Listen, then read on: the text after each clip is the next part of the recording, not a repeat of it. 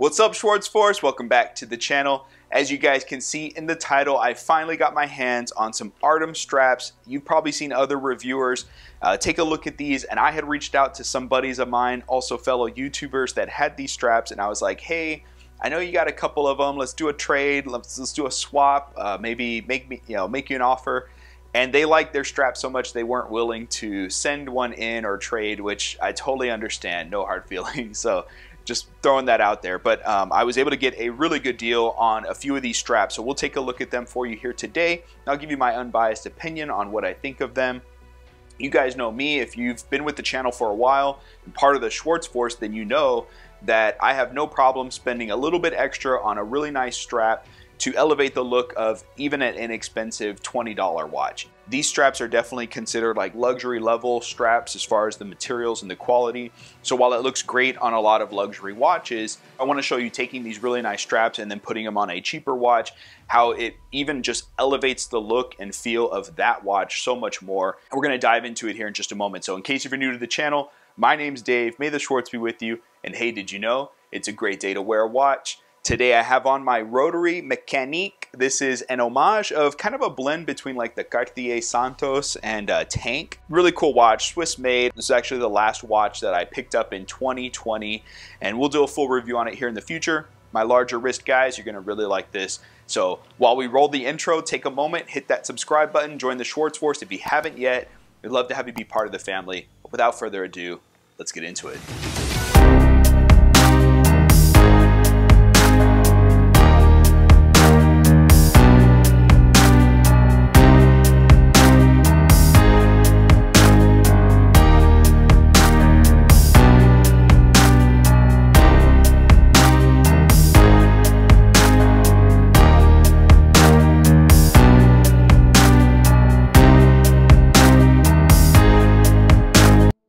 Alright guys, let's go ahead and do a quick unboxing. This is how the strap will arrive. As you can see, we have this nice Artem, which I think is Latin for art from what I researched. So I've been saying Artem, but I think it should actually be pronounced Artem. There's a bit of a Latin twang in there, so it's in this nice box with this bluish purple foil print. Let's go ahead and expose the strap. Now you're paying a little bit more for this level strap, so it arrives in better quality packaging, which is always appreciated, right? We see this Artem logo with this geometric diamond shaped pattern, which is pretty cool. And inside there is some text that says, oh man, here we go. My Latin is terrible. I believe it's saying Ars est celare Artem, which I believe translates to the art of concealing art. I'm sure if I screwed that up, someone will correct me down below in the comments. So if that translation's wrong, let me know. Or Artem, if you guys see this, let me know if I'm saying that right and if I got that correct. But I'm just a Texas boy butchering some Latin phrases out here. No harm done. And lastly, we see this nice frosted plastic box that the strap is kept safely in. And there you have it. Here's the strap. So let's go ahead and take a closer look. Now, this is the first strap unboxed, which is the 22mm in black with white contrast stitching, and we see this 316L solid stainless steel tang buckle that the strap comes on as well. And there is branding on the inside of the strap. But you guys know me, I do terrible with choices, so sometimes I can't just choose one. So we also have the 21mm, and this is one of the downsides, by the way, of having so many watches. You're bound to have lug widths of all sizes possible, which isn't always a good thing. So we have black with white contrast stitching. This is the black with gray contrast stitching. And lastly, in 20mm is the black on black option. So it's really going to come down to personal preference. And keep in mind, Artem recently released two more color options, which are black with blue stitching and black with red stitching, to give an even more pop of color in their lineup. And I'll put a link to their website down in the description. It's not an affiliate link, I'm just sharing it so you can go and check them out. As you can see here, the 20mm is the one I've been wearing recently, which is why it has more of a curved shape to it. I wanted to break one in and see how it felt, and the other two I wanted to wait for the unboxing first. So there's a couple of things on these straps that I wanted to point out in particular that I really like about them. The first being the contouring on the stitching, specifically the way that the strap curves inwards towards the stitch lines. It's done really nicely, and you can see that there's this thick padding at the lugs that tapers down toward the end of the strap. Measuring on this one here, you can see it's 4.5 millimeters at the lugs and then tapers down to just under 2 millimeters. The next thing that I really like about it are these holes for the tang buckle, and they're nice and wide, so it's easy to get the strap in the perfect spot without any struggling. And if we zoom in on the holes, you can actually see that there is a high quality layer of sailcloth type material on top, nice padding in the middle, and then this rubber backing layer. And it really goes to show how they've done a great job of fusing these layers together. When you think about it, this is where there's a lot of stress and bending that takes place in this portion of the strap. So we'll see how it holds up over time, of course, but so far I'm really impressed with a first look at this portion of the strap. Now, I was curious about the backing, so I reached out to Artem and asked them what material they use on the backing portion, because when wearing the strap I noticed how it's really comfortable, and I could tell that it's not leather, but all they could say was that it's an intellectual property material, which I definitely respect that they aren't able to tell me exactly what material that they're using, but it does have a soft rubber feel to it as far as the texture. You do get some creasing, which is to be expected, but you're getting that durability and waterproof aspect to the strap while maintaining comfort as a priority.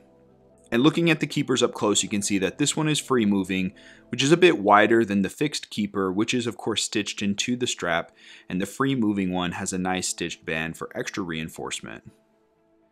Next, you'll see that when you order the strap, you'll actually have the option of including quick release spring bars or just traditional spring bars. You will want to give some thought into which watch you'll be pairing these straps with, so I'll give you an example here. For the 22mm, I went with the standard spring bars, and the reason being is that my Reef Tiger RGA 3035, which is a Blancpain 50 Fathoms homage, has hex screw bars and tubes, and a quick release spring bar would be a problem on this type of lug screw and tube design. Unfortunately, my plan was, after unboxing this, to put this strap on my Reef Tiger watch. However, the Allen keys that I have are not small enough to fit this hex screw. I did order some smaller ones online, which should be here soon, so I apologize that I won't be able to show you this strap and watch combo today. However, I will do a follow-up video showing the Reef Tiger strap swap here in the near future, so stay tuned for that. And lastly, I wanted to point out how well this tang buckle is done, both in design and finishing. Now, you guys know anytime I get a new watch or a new strap that has stainless steel, I gotta hit it with my jewelry polishing cloths, and while the finishing on this clasp was already immaculate, this just helps brighten that metal up a bit. When getting up close on the tang buckle, you can see that there's a nice blend between the brushed finishing and the high polished bevel edges. We see a subtle transition back to brushed or satin finish on the sides and the front lip of the buckle. We also have high polish on the back. And there is a small Artem diamond logo etched into the front as well. Now, it's one thing to show you the strap from afar, but let's get up close and do a short little macro exploration of the strap materials so you can get a feel for the quality of the strap overall, and then I'll pair these up with a few of the watches in my